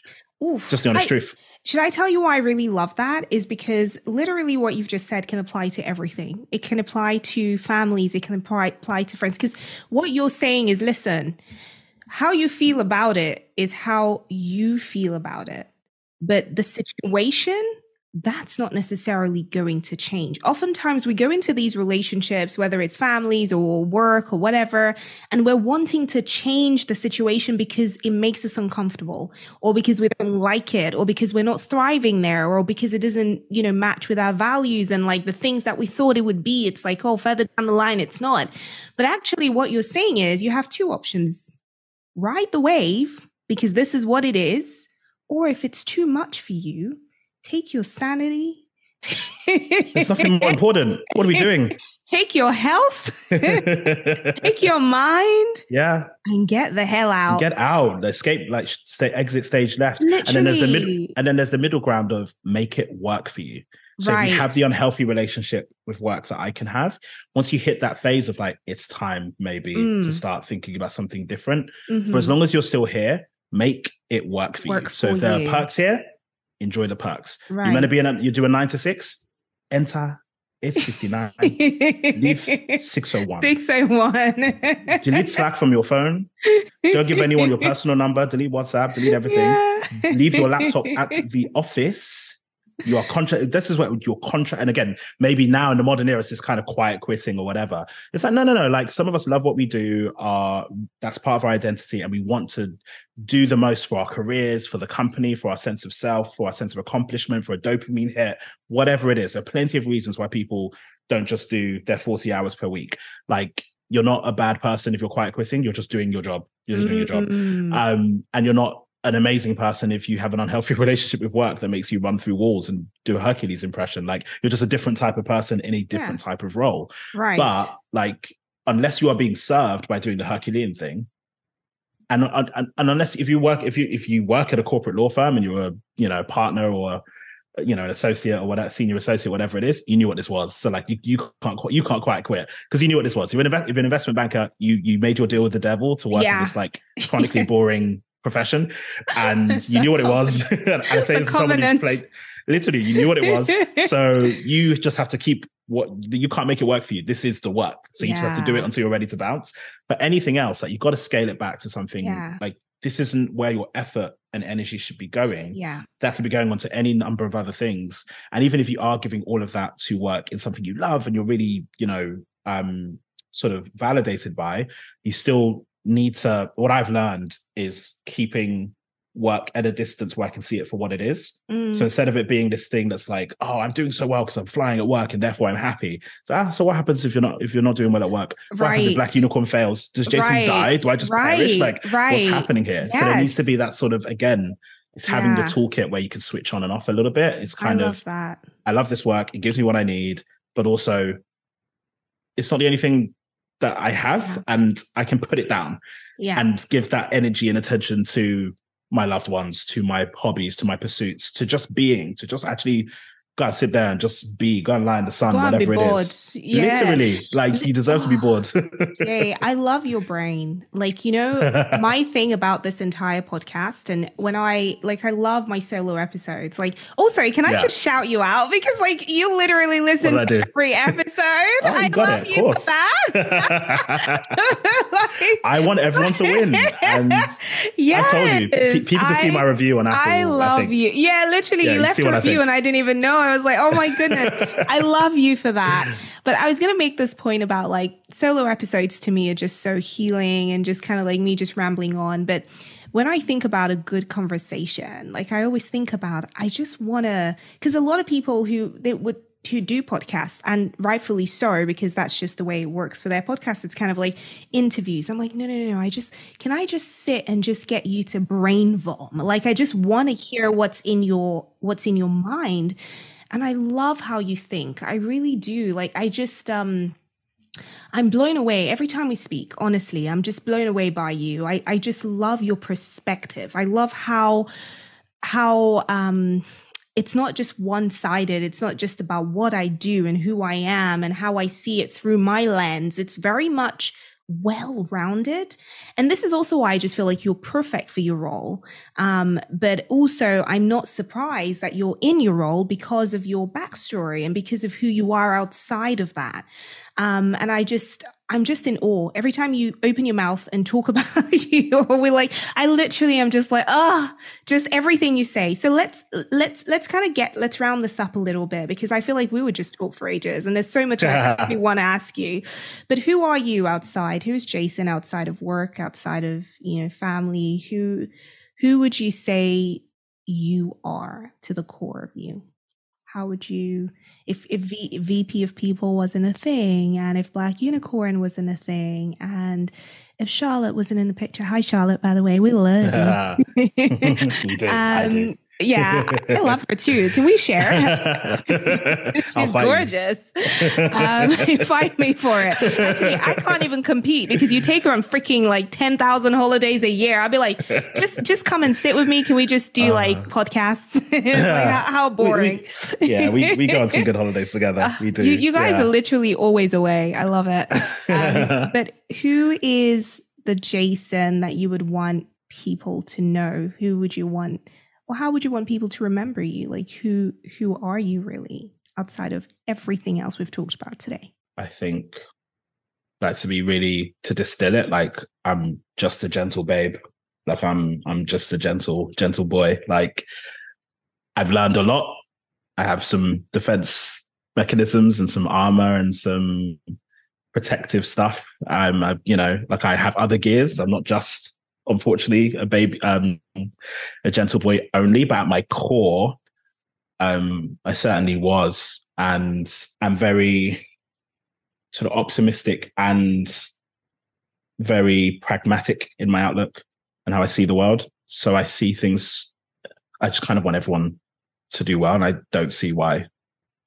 Obviously, practically, I understand the way the world works, but I genuinely I just want everyone to do well. I just want everyone to be okay. I just want everyone to get what they need. And I just want to have good conversations and good food with good people and play video games and drive fast cars and go on holidays. And I just want good vibes around. That's me at my core. Like, I just want to be seen and held. I want to see and hold other people that I care about. I'm someone I like people who I really connect with, and that's at my core. Like, just a gentle boy, like just a little, just a gentle babe, that's boy. Me, just a baby boy, just a baby boy. And how are you nowadays? Yeah, how am I? I mean, I feel good right now. I'm just back from a trip to Italy. Another one. Again. We spent some time in Rome, which was incredible, but we went to Sicily for my goddaughter's wedding. Lol, that's way too soon. My goddaughter's christening. My best friend's daughter's christening. And get all your vitamins from time with family in Sicily. He has family in Sicily, so I kind of got a touch of that experience that he grew up with. He would probably relate to a lot of what we talked about in terms of his upbringing and challenges he's faced. So it was really good to just see the family away from some of the more challenging spaces that he grew up in, that he also got to experience in Sicily. Like, that's kind of where he probably got his vitamins and got what he needed growing up. I'm really glad he had that and I got to see it. So I feel really good, come back from a trip. It was in that sort of diminishing returns that give me a few more days and I'll be the grumpy martyr. I have to do so much work and have to do everything, and building a company's hard and boo hoo hoo. I'll be back to that. But right now I'm kind of good vibes and positive. I'm good. I feel really clear in what I need to do, especially with building the company and next phases work-wise. I feel very supported and validated by the community that I'm building in that, which is incredible, because I'm increasingly realizing, even through this conversation with you, it's that kinship and it's those shared experiences. That's the puzzle that I know best, and such a range of people in that space who have resonant experiences. And yeah, like I want us all to win. And I think we can help people around us to win together, like by doing more together and building this. So I feel really energized by that. Yeah, I feel good. I feel, I feel tired, feel the usual, but also I feel good. I think as long as it's in service of like where you want to be, and as long as you take a step back when you need to, it's calm. Like it's all good. And otherwise, well hydrated, well moisturized. You're always well moisturized. I try. But on that note of how you are, I mean, I know that you know this already, but I'm here if you ever need to talk about it. You know that. And I know you're there too. Hardly, because you're never in the country, but I'm just a voice note away. I'm just a FaceTime away. You are. But I want to intentionally create that space for us. I know that we already have that anyway, but I need to solidify that, because it can be very easy to be like, I'm good. I'm good. And now when people ask me how I am, I literally tell them the truth. I'm like, if that's not what you wanted to hear, you shouldn't have asked. 100%. Yeah. And even from their responses, I'm able to be like, okay, well, next time, you're not the one I'm going to tell. So it's okay. It's just next time I'll just say I'm fine. Yeah. Right. But that we have that. And I just want to solidify that, I respect everything you're doing. I respect that you already know how I feel about you. Literally, this conversation is just one of many that we've had. But however you are, there is space here for us. So just so you know that. Okay. That means a lot. Thank you. Oh, you're welcome. I've got a few last questions for you. Okay. Who's been your biggest influence? Who's that one person that you can say has been your biggest influence or most significant influence? Wow. Okay. I think the answer to that question is, I think the answer to that question is someone I've mentioned to you a few times, so you won't be surprised to hear this. And I'm kind of like, not hesitant, but like I try not to put people on pedestals, even if I really respect and appreciate and I'm inspired by them, just because everyone deserves the room to just be a human being who is fallible. And I think when you put people on a pedestal, it's kind of and I don't think I put this person on a pedestal. I think I respect this like boundary and this balance. But Kelechi Okafor, or Kelechnikov, on social media and everywhere else, very much a multi-hyphenate and definitely a baby girl. And a few other phrases I've probably borrowed that she uses. But no, she has been huge in, I think, my journey, probably in my 30s, I think around definitely seeking therapy and shaking off but you've built all of this yourself. Like, will I lose my superpowers if I go to therapy? Like, I'm clearly steeled and able to like, sort of Hercules my way through everything. Will I almost like undo the spell of one of my greatest strengths by seeking out therapy? And it was uncomfortable to start with, but around some of the things I've mentioned in this episode, like a lot of things to unpack.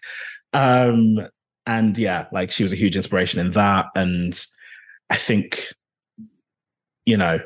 she's a very vocal person with, a platform and a following who speak, like literally, if I listen to her podcast or, see something on Instagram, my partner, Charlotte, will tell you, like, we've made the same jokes or had the same outlook on the thing before her podcast even comes out. And then Charlotte will listen to the podcast and be like, oh my God, like, what's wrong? Like, what is this? Are you two like weirdly? And it's just like, I think we just see and similar experiences, similar sense of, like I see the world really differently to some. And I think I'm sure like a lot of people feel the same way, but I think she's been really great for a lot of people. And I'd like to make a special mention of you though. I will say that every time I listen to the podcast, like it reminds me of things that I know that I'm not telling myself. Again, that toolkit thing, like you help me to like kind of focus up and either give myself grace or give myself the boost I need to like carry on with whatever I need to do, whether it's work related or personal. And that's been really huge, as well as like your openness. I think you've been very open in a way that I hope is cathartic for you, but also like a lot of people are going to feel seen and are going to resonate and do resonate with that. And I think, yeah, it's a huge thing to like acknowledge and to acknowledge, like, yeah. So yeah, that has been a special mention as well. Thank you for adding me to the back of that. I was going to be proud of pace. People remember the end. People remember the end. Bury the lead. But the thing about Kelechi, I completely agree, because actually I remember from Huckle Tree days from 2018 or whenever it was that we actually met, you were telling me, I didn't even know what podcasts were. You were telling me about her podcast. And you know, I completely see how everything you're saying, like now that I know of her, I've actually listened to a podcast which goes, whoa. Okay. And, you know, just seeing the progress and the commitment and everything else, like I totally hear you, and I completely see the influence that that's had on you, certainly with going down the route of therapy, which has obviously been huge. If she was listening, what would you want her to know? She's a phenom. She's phenomenal. And yeah, keep doing what you're doing. Like keep moving forward in the way that you need to. You're supported, you're loved, you're protected. And yeah, I think especially for a lot of Black British people, but also like such a range of people, like she has such a breadth in terms of who resonates with what she has to say and what her scope looks like. But I think some of the most important things you can do is make people feel seen and feel like sane based on like saying what maybe you might think and then sort of tell yourself, no, like it's probably not that. That's probably me. It's probably just me. I'm being stupid. And for someone to be like, no, all of you are like, these are experiences that are honest and happening. And I think even if that's all that happens for some people, that's so important. You do this. Like, do you feel seen? Like, I have this issue with my family. I have this issue with, like, my sense of self and the experiences I've had, but maybe it's just me. Maybe I'm the problem. And it's like, no, like, you're not the only one experiencing it. And also, like, again, build the puzzle around you. It's that community. And I think, we're a few years down the line now, but back in 2018, Kelechi was like louding up the thing in terms of like people's experiences and what it's like living in this Babylon in a way that feels like much more normalized now. Still not normal, but much more, a lot of people are sort of, we've evolved, but she was loud and to her detriment sometimes, right? Because some people don't like to hear that. And, there's a cost to how honest and how much she says her mind out there. And I see it. It's really important. It's important for her. I think similarly, I'm sure it's very cathartic for her to speak through her experiences on her platforms. Because similarly, it's like this world is wild, and I feel like sometimes I feel like I'm the only sane person in it. Am I the only sane person in it? And then is like someone, is it just me? Like, does none of this make any sense? And then like someone with that reach and that, just honesty says it, and you're like, okay. And then you realize how many people follow and listen. You're like, okay, cool. We might not always run out and just, hey, I think everything's crazy. Do you? Yeah, me too. Like, we might not do that. But you feel that sense of kinship and like, okay, like you're not the only one thinking this way. And, we're one step closer to surviving it or improving it by being together, doing it together. So yeah, it's just great work. And yeah, I think keep doing what you're doing. But also like if it becomes long and at some point you're like, this is not for me, I'm not doing this anymore. Don't do it anymore. Do what works for you. Yeah. I love that. Set to your costs. I actually hope she hears that, because that's actually, my goodness, that's amazing. I actually really do hope she hears it. But Jay, this has been, I can't even explain it. It's been so good. It's been not just so good, it's been so needed. You know, like I feel like when I'm in conversation with you, I always feel like people just need to hear you speak. Like people need to hear, like I remember before you started making videos and like Charlotte and I were just like, come on, Jason, like there's just so much. Come on. Like there's just so much that you give. There's so much you offer. There's a certain perspective, you know, that's very rare actually. I almost feel like you are very in touch with all aspects of you, the soft side of you, the loud side of you, the I'm taking up space, the bit that needs to, you know, like you're so self-aware, but not just about yourself, about the world around you. And I'm so in awe. I just always am. So I'm really glad that we did this episode. I really am, because it's one that I know for sure I will watch back and just be like, okay, I'm not even like not editing, not anything. I'm literally going to watch it back just to hear your advice again. Just to hear your perspective again, which is rare because I don't really watch my stuff. I don't really listen to myself. Once it's out there, I'm like, yep. I did it. It's done. I'm the same, literally. So that's a huge compliment. I'm hearing that. I'm receiving that because I'm the same. I don't want to, like, it's done. It's for everybody else. I'm good. I don't need to look at it anymore. Exactly. Wow. Thank you. I'm excited for the future and for Black Unicorn. Obviously, the website is blackunicorn.com, but you have this huge email list and you send some gems out. I'm on your part of your newsletter. I'm signed up and I receive all the lovely gems. And actually, you did have one newsletter on setting boundaries. So yeah, so that was really useful, actually. I found that very useful. So I would urge everyone that's listening to go ahead and subscribe. I'll leave all of your links, obviously, in the show notes. If you're listening on Spotify, Apple, iHeartRadio, wherever you're listening, all of Jason's links would be there for his newsletter, but also for the website, for Instagram and everything else that you're doing. So what's next? What's the plan? What does the future hold for Jason Touray? So yeah, I mean, at the moment, we have for the future of Black Unicorn that, like I say, like a network for connecting and supporting people who work for consumer startups.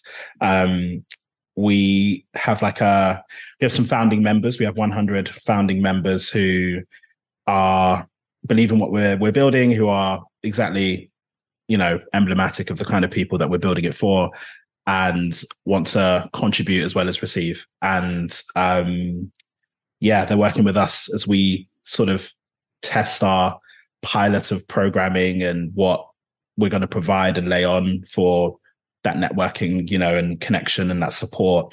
They're being part of that pilot. And I'm currently planning an event in New York, where like 75% of our members are, next month, which is really exciting, and lots to do and lots to bring together. But I'm really excited about that. I'll be in LA the week before. Say the other 25% of our members are West Coast based, so we'll have a smaller gathering of maybe 15 or 20 people there as well.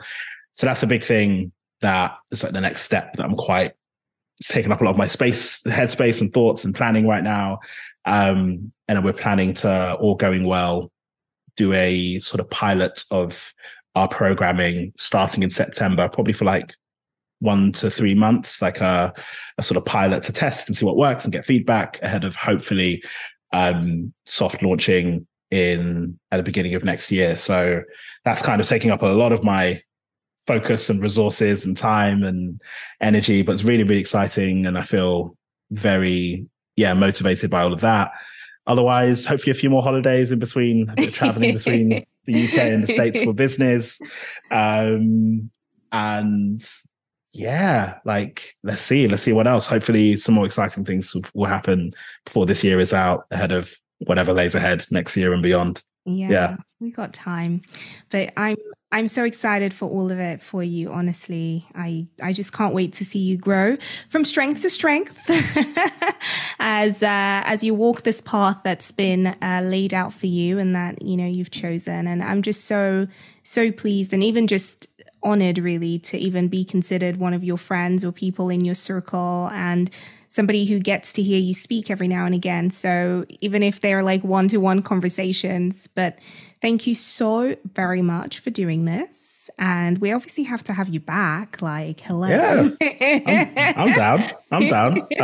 No, thank you. Thank you for creating this space, doing all the work that goes into it, being so vulnerable and authentic, for being a wonderful friend, an incredible physio, because this guy keeps breaking down and occasionally he needs help. And, you know, my old weary millennial bones. And I'm very inspired by you. You're doing incredible work. And yeah, I feel very honored and privileged to have been on this episode with you and to take one of our wild, meandering conversations into the digiverse, into people's ears. Opening so our yash. Literally, you can see our crazy stream of consciousness. Damn. So thank you for listening, everybody. So it was a wild ride. Damn, no, it was great. It was so good. I appreciate it. Thank you so much, Jay. Well.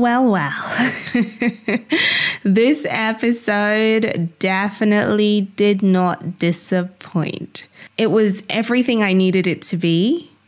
I always love just sitting down and having a chat with very intelligent people. And Jason is one of the most intelligent people I know. I feel like the episode has done all the work for us. Like there's nothing else I need to say. So I'm going to say this, that you should follow Jason. Check out the link in my show notes or on YouTube in the description box for Jason's links. Please follow him.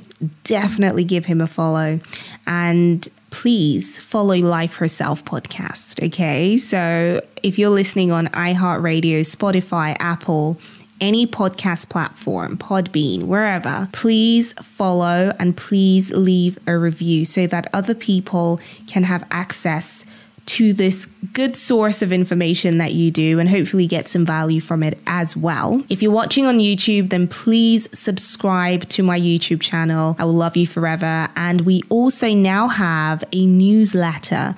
So make sure you check out the show notes for the link to the newsletter. In case you're feeling lazy, all of these links would be within my Linktree link. And I will see you in the next episode. Bye, guys.